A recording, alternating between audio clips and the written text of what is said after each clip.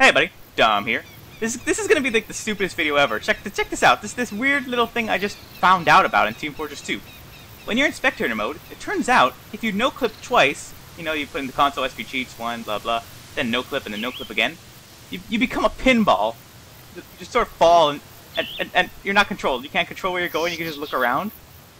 Whee! It's so stupid. I feel like oh am I moving? No, it's not me. No, oh, I'm going downhill. All right. This is just so stupid.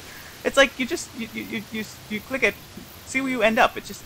Oh, did you suspect I was gonna end up in this corner? Because I did not suspect I was gonna end up in this corner. Let's do it again. Let's try it over here. By the way, this is CP Yukon, I believe. Let's try it again.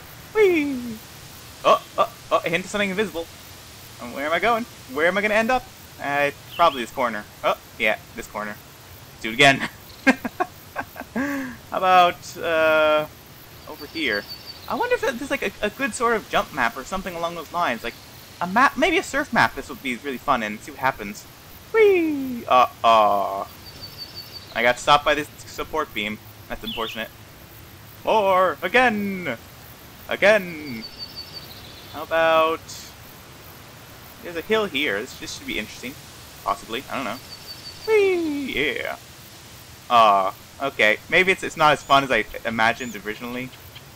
But it is a weird realization. I never knew you could do this. Oh, I'm still going. Just become a pinball in Team Fortress 2. Alright. So this was a stupid video of stupidity, and I don't even know why I made it. But regardless, I'm still going. I guess this defies the laws of physics.